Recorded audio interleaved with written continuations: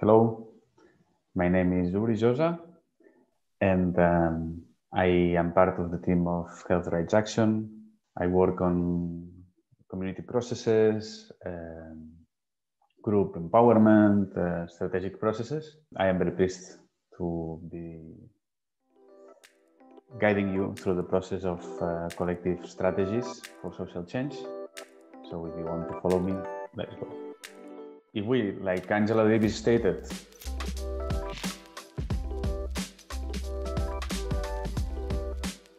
then we are convinced that we need to contribute to important local and global transformations, which bring justice and well-being for the many and put an end to oppression and discriminations. If this is what we want to do, we will find for sure important resistances. First, from the ones who are benefited by the status quo, who will oppose us. Second, by social groups who have been convinced that this is the only way things could work. And third, we will find resistances within ourselves. Our own life does not make it easy to dedicate as much energy as we believe we should. And maybe, and even more importantly, it is not so easy to do things right. We need to unlearn many oppressive or privileged attitudes that we've learned, to learn again in a fairer and more collective way and discover new capacities within ourselves. So addressing such resistances and the challenges to learn to act together require that we get organized in the best way possible.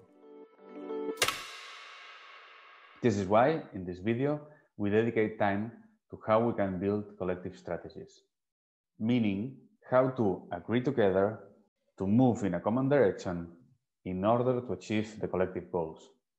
So please follow us while we clarify key elements for a collective strategy, which may bring us closer to the social transformations that we aim.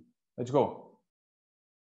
As we just said, due to the fact that the changes we aim for are very complex to achieve, we will need to involve many people and resources and coordinated action during a long time.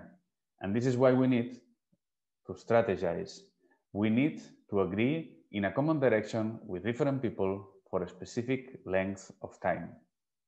So when we are willing to act together, the first question we need to clarify is why? What do we want to achieve at the end? If we go very general for now, as social movements, we have the goals to generate social change. We want a good and decent life for everyone, to have our rights respected, everyone's rights, with no exclusion. And we want to have a balanced relation with other living beings and our planet. And that's why we involve in advocacy campaigns, communication, mobilization, because we need change, because the systems of power and the cultural industries make the world go in a different direction than what we aim and think that is necessary. As a result of our action, we may be willing to change laws, policies, institutions, or we may be willing to generate a cultural change, a change of narrative among people and stakeholders so that people will understand and behave differently in front of a situation. Or we may be willing to increase solidarity and mobilization in our communities. If we are willing to put now these elements in the language of strategy, we could say that a good and decent life for everyone, a balance with living beings, and so on, is what we would call our vision, the way the world would look like once we achieved our goals. For example, the PHM, the People's Health Movement, defines in its People Charter for Health their vision like this.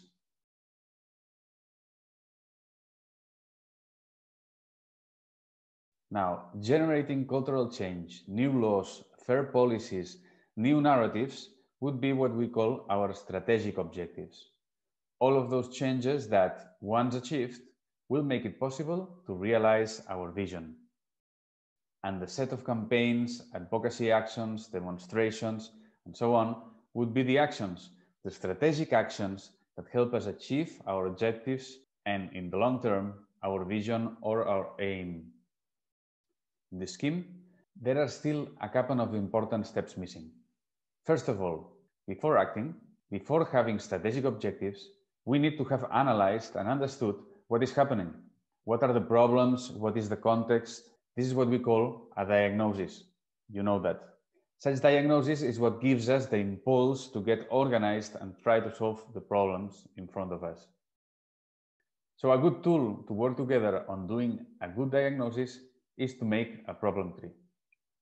The problem tree makes us think and distinguish what is the problem, what are its consequences, and most important, what are its causes, going beyond what we see superficially and going deeper into systemic forces which cause the external problems that we are seeing in society. The problem tree helps us in our way to develop our systemic thinking, understanding that societal changes and oppressions are usually interlinked and have deeper causes than it seems apparently. A tool which is complementary to the problem tree is to make a map of actors or a power map. Whilst the problem tree allows us to think of the problems, the map of actors allows us to understand who is around us, what are those people's needs and positions, and how we can interact to reach the common goals. There are different types of such maps, but they have in common that they help us visualize the reality and imagine networking actions. A last but fundamental cornerstone we need to clarify is our way, our approach, how things should be done. Therefore, what are our values? What are our principles? When Gandhi, a leader in independence of India, said his famous, "There is no way to peace, peace is the way," he meant that non-violence was a principle to follow in order to reach the final goals, peace. So only non-violence can lead to peace. So it is fundamental that we are aware of our core values so that we ensure that always we act according to them. Grassroots empowerment, a shared solidarity, intercultural values, etc. may be some of those guiding principles at the basis of how we do things. Again, it is important to go beyond acknowledging our values. We need to learn how to bring them into practice. We need to question ourselves in order to learn how to decolonize our own behaviors, how to depatriarchalize our action, and so on. If we don't do things the way we believe they should be done, we will never see the world as we would love to see it.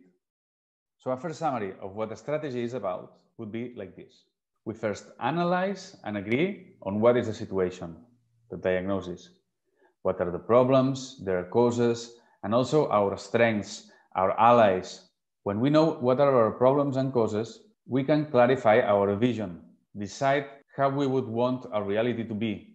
Then we also agree on how we would like to do things. What is our approach, our values? And we set the strategic objectives to reach the vision. Once we have the strategic objectives, we are ready to define actions that allow to achieve them. If we've done so, we have drawn the arrow that defines our direction, and we can bond around it as a team, as a group, or as a network. All of these elements are indeed dynamic, and the process involves constant evaluation and decision-making, and some people may prefer to see it as a circle. However, this image of a strategy as an arrow helps us to pass the idea of a clear common direction towards we would like to work together. Of course, the case we just defined is too general, too wide to be useful. So let us go with an example which is more specific to see the key elements of a strategy in practice. We realize that people with underprivileged status in our country have a lower life expectancy, that waiting lists in public healthcare are huge, both for primary care and for its hospital interventions. We go through a collective analysis and we agree that privatization of health has a big role on all of that, because resources are transferred to private companies that render bad public service on the one hand and offer high quality service on premium facilities for the wealthy people. Going further even, we see that those companies have good links with political parties and favorable laws and policies supporting that. That is clearly our starting diagnosis. If we aim as our vision a society where people are healthy, also thanks to a good universal public healthcare system, we will agree that we need to set a strategy to change all of this, which involves first empowering and building power from the grassroots so that we all can achieve new regulations, a change in policies at national and international level to stop and dismantle the trends of privatization of healthcare, with a mobilized society who is more aware of their rights and how they are not being guaranteed by the present system. And how are we going to achieve those crucial changes? With a set of articulated actions which little by little bring us closer to our goals. Trainings for health activists, public campaigns to raise awareness on the rampant privatization and its consequences, community work to build solidarity and capacities among our neighbors, meeting with members of the parliament, and so on. All these actions now go in a common direction. None of them will achieve per se the final goal, but all of them will be needed to produce changes that help us reach our goals and then our final vision. There are finally 3 key aspects in a strategy that we want to underline. First, the balance of long-term work with the short and medium-term victories. Second, the dimension of empowerment. And third, the need for adaptation and reevaluation within our strategy process. Regarding the balance between long-term work and short and medium-term victories, a strategy aims at achieving difficult goals in the mid and long term. We cannot rush if what we want is real change. Real change takes time. However, when paths are long, people need results in order to stick together. That is why, in our strategy, we need to ensure we gain little victories that we can celebrate and that give us energy and also credit to keep pushing forward. As an example, we may want in the long term to stop and reverse privatization. There is a long way to go for that, but maybe in our first year as coordinated actors, we may be able to organize a demonstration with some thousands of healthcare workers and have a good presence in the media. Or we can also organize some action within an hospital in order to oblige the direction, the management, to reconsider some of the ways they are implementing policies from the government. That would be great victories in our way that we need to celebrate, because celebration, acknowledgement of the own power and capacity, is an important source of empowerment for groups. Empowerment. We don't empower people. People get empowered. Still, we can think of processes that allow people to learn capacities, to master tools, to acknowledge they have rights and how they can use them, and so on. And we totally believe in this statement by Ursula Le Guin.